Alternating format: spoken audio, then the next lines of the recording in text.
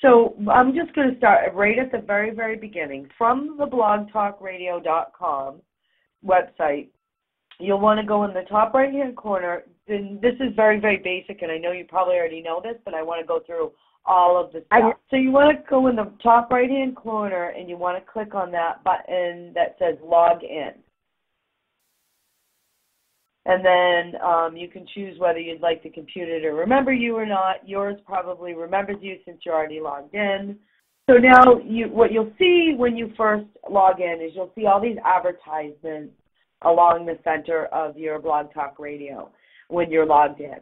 You'll also see on the right-hand side in that right-hand bar, it will show you shows that you're following. If you are following anybody's shows, their upcoming broadcasts will show up in this right-hand column. And what will also show up is any of your upcoming shows that you have scheduled, which we'll be able to see after, as well as your past shows. So that's just like a little something to give you an idea of like what's coming up. Now, what we're going to go through first is we're going to go through how to schedule a show, because that's really the first thing that you'll want to do is schedule a show. So I'm going to have you just follow along and maybe just you can schedule something that you'd like to follow through with and broadcast, or you can just go ahead and delete it after we're done. The choice is yours. But to schedule a show, you'll want to go to the top right-hand corner of your page, and you'll want to just hover over the picture of yourself or your thumbnail picture, and this drop-down will show up. And it will have a choices like dashboard, create, episode, stats, studio, settings, messages, and the free premium trial. You'll want to go to the create. It will load your host tools. You come to this page where you see along the left-hand side, you can still go back to your dashboard. You can check out your episodes, check your stats and audio clips. It shows up on the left, and we're in the create area. So you'll want to click on the button to the left that says broadcast. Click on that button, and it will take you to whether you can choose whether you'd like to go live now or if you'd like to schedule a time. So once you click that broadcast button, you're brought to this page. I'm going to schedule, so I have the schedule your time button clicked. And I'm going to schedule something just for a practice. I'm going to schedule something for tomorrow, March 5th. Actually, I'm going to go ahead, and my birthday is coming up. So I'm just going to go ahead and schedule one that says happy birthday to Michelle. So my birthday is the 15th, and so you put the date in, and then the next band is to the right is the time, and you select the time. Now, know that your Blog Talk Radio is scheduled in your time zone. So when you're selecting time, select the time that's right for you in your own time zone. So I'm going to do it 9 a.m., and then you can do a duration. Now, if you have the free Blog Talk Radio, which is what I have, you can only select either 15 minutes or 30 minutes. 15 minutes is just not nearly enough to do a full broadcast, so I suggest you select the 30. If it comes to a point where you want to do more time, you'll want to upgrade your account, and that's when you move over to a paid account. So I've done 15 minutes since it's just like my birthday celebration. So I'm just going to call, and now the next tab that I'm working on is called the title, and it has a little red asterisk next to it, which means you have to choose a title. Try to choose something that's good and descriptive, and there's even a little button you can push here to see examples of some great titles, but your title is really going to sell your show. I'm going to put Michelle's birthday celebration and special event, and then you put in your description, join me to celebrate my birthday, blah, blah, blah. And you can be as descriptive as you would like in the description area, and you can it's much like a Word document where you can bold, you can italic, you can underline things, you can put bulleted lists, numbered lists. You can also copy from a clipboard. So if you want to write it down on a Word document, then you can copy that document and click one of these little paste buttons. You can just paste from Word, or paste plain text. And it really makes it nice and easy. Now, before we go any further to add the tags, I want to talk about over to the right-hand side. My signal strength is only 35%.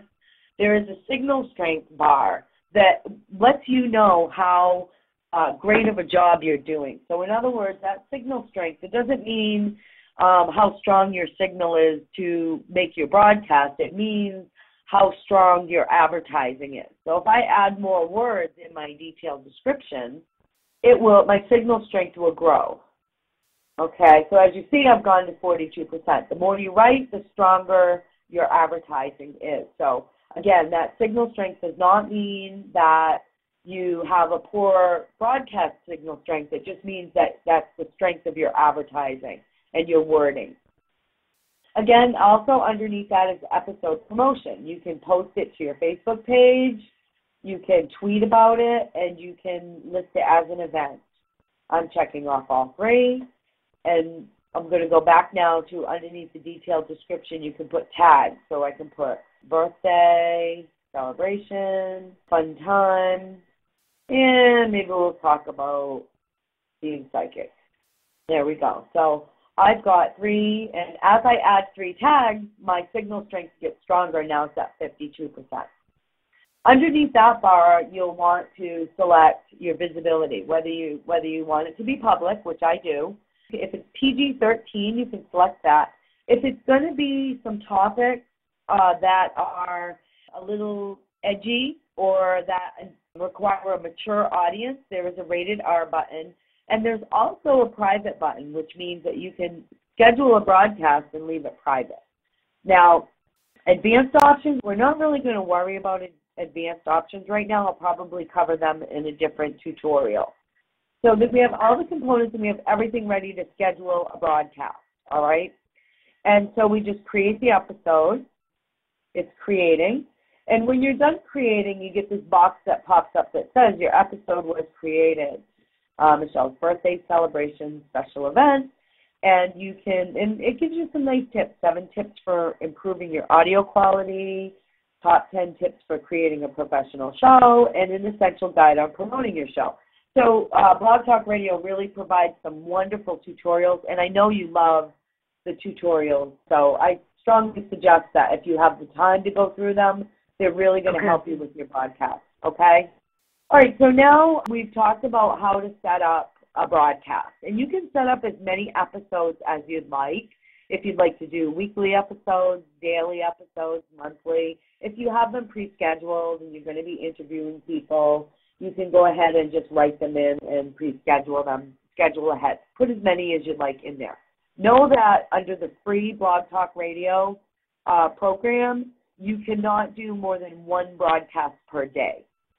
When it's time for your broadcast, you'll want to log in like you usually do, enter your email address and your password and log in.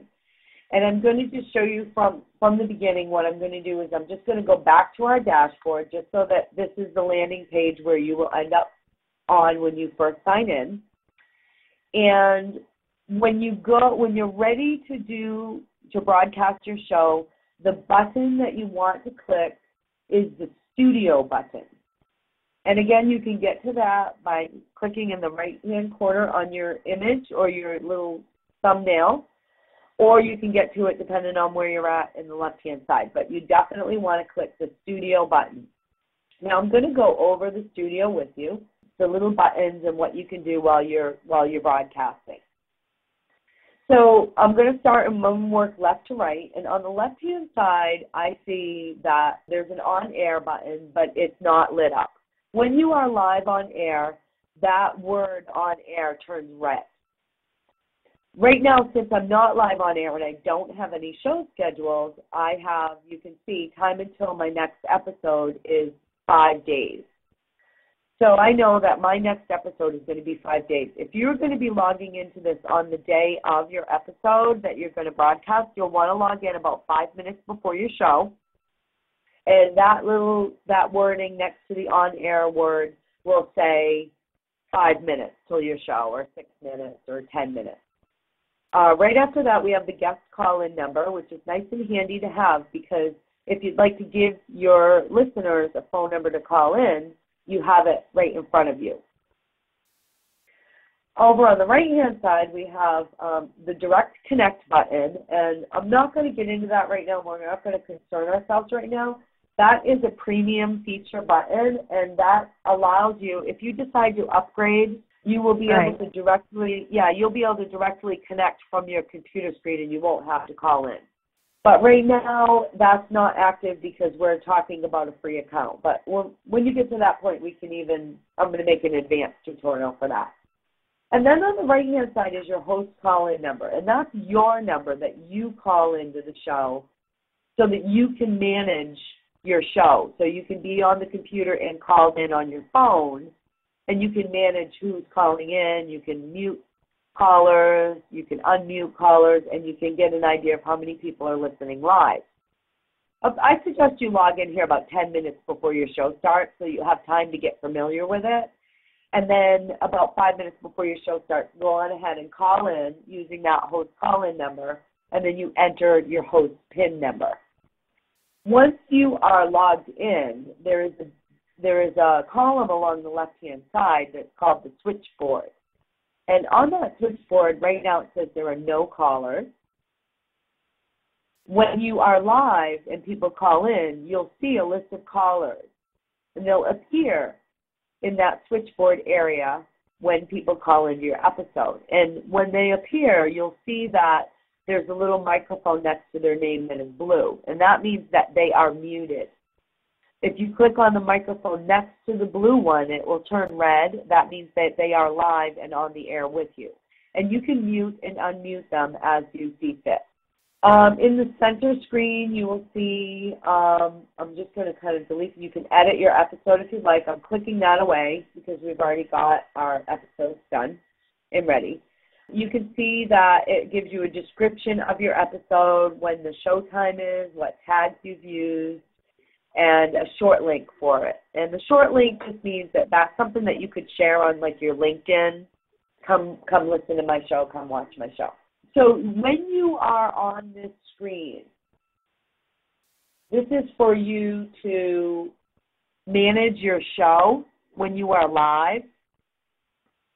But the only thing that you need to do to activate your show and make it live is to call in on the host number and enter your PIN. Everything else on this screen happens automatically. In other words, it will count down to your startup, and it will automatically make that show live on the screen, okay? And when you are done, the episode automatically ends itself, but it will not save a recording of the show until you have hung up. So once your episodes are done, the big question is, how do I get them on my website? How do I advertise them?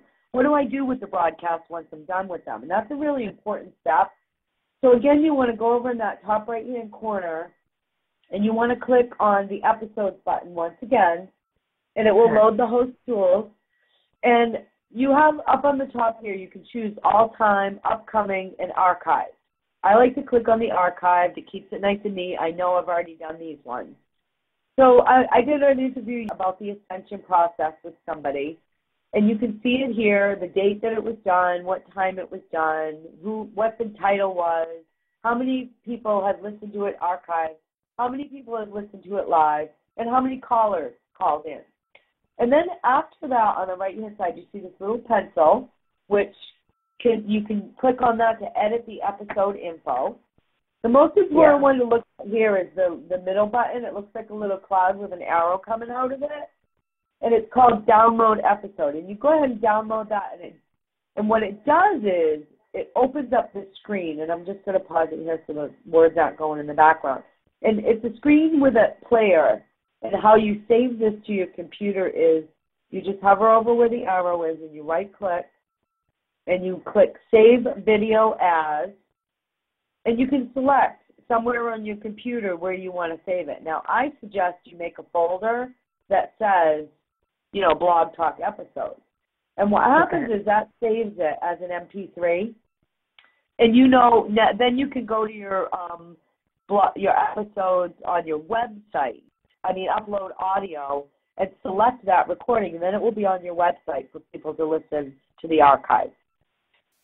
So that's basically it.